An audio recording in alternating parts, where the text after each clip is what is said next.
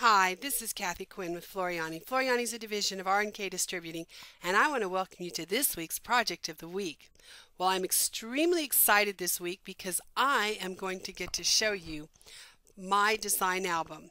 Now, I'll probably do this for a couple of weeks because this little program is so powerful and it's got all kinds of ability.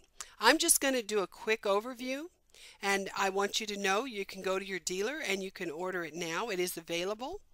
And it is such an incredible program. What this program is designed to do is to catalog your designs. Now we've got a whole lot of ability in this little bitty program. Now when you first open it, now mine obviously has already been opened, I've already been working in it, but if you had just installed it, the thing that would come up in front of you to start with would be the preferences box, and it would be asking you, what design formats do you want to work with? Well, I'm going to definitely pick WAF because all the free designs I give you are in WAF, and I give you 5 free designs every month within the Floriani software. And then I'm going to pick Baby Lock Brother. Now, you would normally pick the machine formats you're working with, and once I've got that, I'm going to say OK. Now, the next folder that would come up is your watch folders. Now what this is saying is, what folders do you want me to look in, and also continually look in, because I know that every month I'm going to get new designs from Floriani. I would like every time I open this program for it to check in my free monthly designs and see if I had any new designs and bring them up for me to catalog. Now once I say that, I would say OK, and what you would have here is you would see it indexing the thumbnails of all those designs. Now realize it's not pulling designs into this program, it's pulling the picture of them. The design is still going to remain exactly where you have it in your computer. It's just going to show you the pictures here so you can catalog them. And wait till you see the ability you've got. Now I'm going to look in my pending folder because these are designs I haven't categorized yet. They're just sitting here in my pending. Now the first thing I want you to know with this is I can look for designs any way I want. I can look for designs by name. So let's type in April. Any design that has come into my April free monthly designs that I haven't already put in a folder have come up in front of me. So I could look for them by name. If I had designs named flowers, I could, oh, they're floral. Let's go with floral. Well, flower, F-L-O-W-E-R. There we go. So you can see, here's all the flowers I have. So I can look for them by name. I could also look by design format. So I have looked for the WAF and the PEZ, so let's look at the PEZ. So these are all the designs I have in here under PEZ format. So we can look like that. We can also look by a really cool feature called keyword. I can give a design a keyword and be able to look by that. And I'll show you that in just a moment. I think I've probably drug all my designs with keywords over here. So let's look at that. Let's look at that feature. Let's come on down and look through the, oh, here's a design. So let's select it and let's add a keyword. Now right now it has heart. I've already added one keyword to it. Let's also add Valentine. So it's a heart and it's a Valentine, and I can add as many keywords as I like. So with that, let's go ahead and click on something else, or let's go back up to the top here. Now, if I wanted to look for all my designs that were heart, there's my heart design. So I have 2 designs that I've added the keyword heart to. But now if I want to look under Valentine, I only have one that also has the keyword Valentine. So you can add anything you want. And what's nice about this, let's look down a little bit and I'll show you another really cool feature. If I have a design, let me find maybe a Easter design. Let me see what I've got down here. Oh, well, here's another Valentine one, and it's a heart. So it has no keywords, so I can say edit keyword. Now I already know I've typed in those others. I can come in here and say, let's see, make this a heart. And I also want you to make it a Valentine. I want both of those keywords attached to this design. So I've only had to type them in once, and now I can select them. Anytime I want, I can just select and add to designs that are already there. So I could keep looking, find designs, anything. Here's a bunch. Here's some designs. Now here's some designs. Let's go ahead and select these.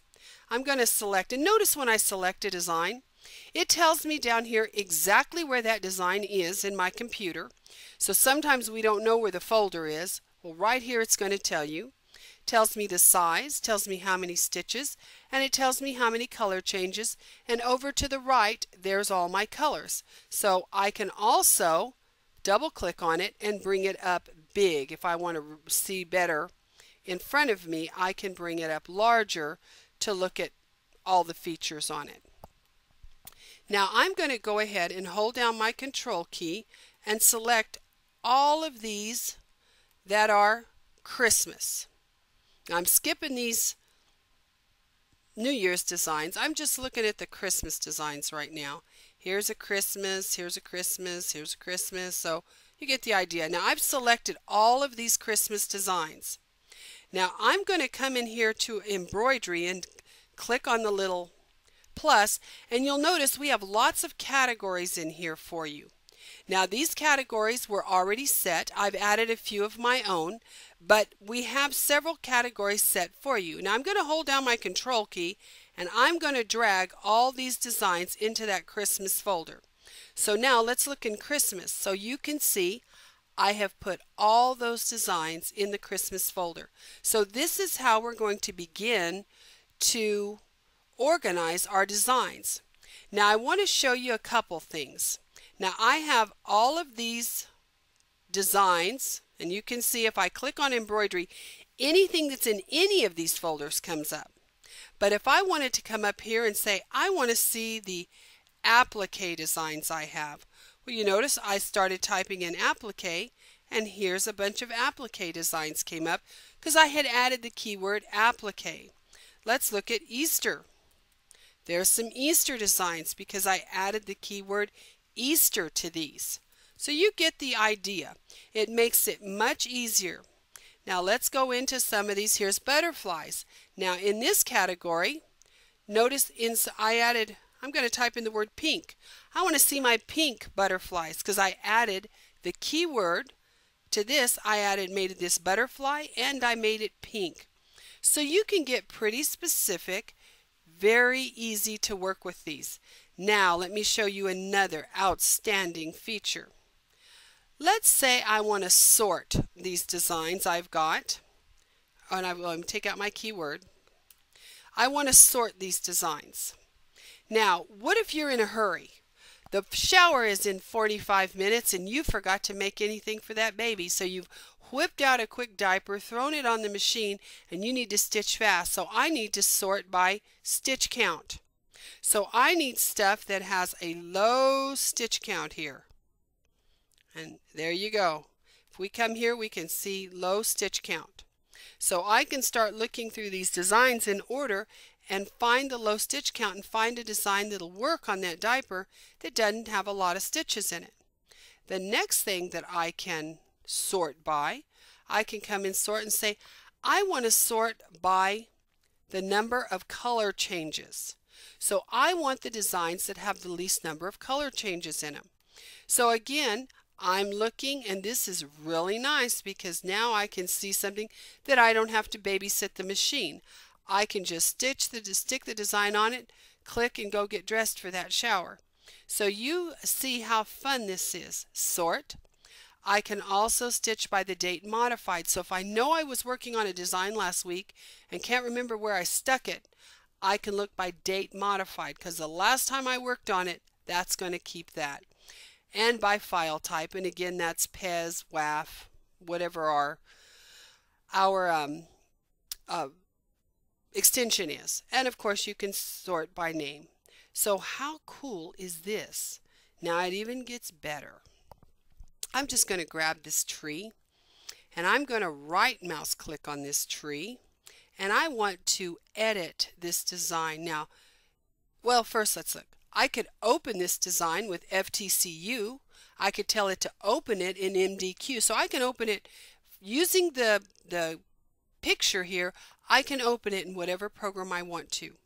And if you don't have FTCU or MDQ, you can open with and tell it which embroidery program you would like to open it with. So it makes it very easy.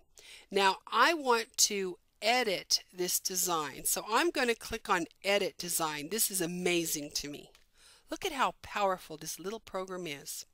Now it has come in. Now this has the look of our FTCU, but obviously it's you're missing a whole lot of features. This is a very basic program for you. It will allow me, I can select this and say maybe I want to change the color of the trunk. So I want to come over here and I want to change it to $1.99. So I've changed the color. I could come in here and say I want to change the color of this heart. So I can change colors in here. Undo is my friend, so it does have an undo feature. I can also say I need to slow redraw this. So I can watch this slow redraw to see how it stitches out. So you've got your slow redraw feature. We also gave you the ability to mirror image horizontal, vertical, and to rotate. We've also given you the ability to batch convert in here. So if you have a lot of designs you need to convert from one format to another, you have batch convert. We've got your hoops, your hoop sizes. We even gave you fit to hoop. So you have a whole lot of ability in this very small editing program. But something we gave you that I think is outstanding, because a lot of times you've got a design that is just too big for the hoop you have. We also gave you the splitting wizard in here. So you can split a design, rotate it, resize it, change the color, fit it to your hoop, or you can batch convert. So I think that's pretty amazing. And I have a lot of people that don't own any software at all, and I'll show them how wonderful it is to have a template, to use template tearaway, and they'll say, but I don't have a program that does that. Well, File, Print, Preview, we've even given you the ability to create and stitch out your template in here. And we do have a settings in here so you can still have some control in here. I may want to print the color analysis, I may not. So you still have the ability to use the print function in here and have your template that you can stitch out on your template tearaway. So it's a very powerful little program. Now notice, here's my tree. If I want to go back to my catalog, I can just click on my catalog tab and it will tab across as I work with things. There'll be here that I can tab between them. How cool is this? Now it also has a browse feature right here, so you can go into the different places in your computer to find folders you want to watch or designs you want to look at. Makes it real easy to work with. Now this is a very brief overview of this program, and we'll look at a little bit more of it next week. But I just want you to know my design album is absolutely phenomenal. We've given you a basic editing program with it. We've given you the way to sort. We've given you batch convert in here. It is an amazing program and it is an amazing price. So get into your dealers today and ask them about my design album. I look forward to seeing you next week with your designs all organized.